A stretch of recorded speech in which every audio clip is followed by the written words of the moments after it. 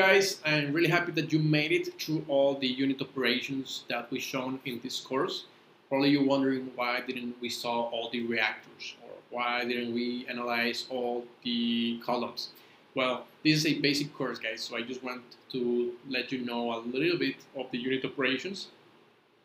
If you are willing to learn more, you can keep going with your training. There are plenty of courses which show you how to use specific units. For instance, if you are interested in absorption or maybe cleaning of sour gases, you will be using several towers, columns, piping systems, valves, pressurization, etc. So this depends on what process you're going to model.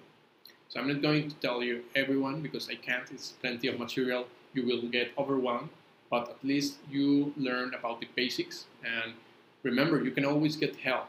If you're interested in modeling maybe a furnace, go in Aspen HYSYS, verify where can you find it, check out the input, how can you model it, what do you need to know, etc. And then you can model it by yourself, and who knows, maybe you model it correctly, and if not, at least you are more, let's say, near than previously. So hopefully you keep with your training, guys.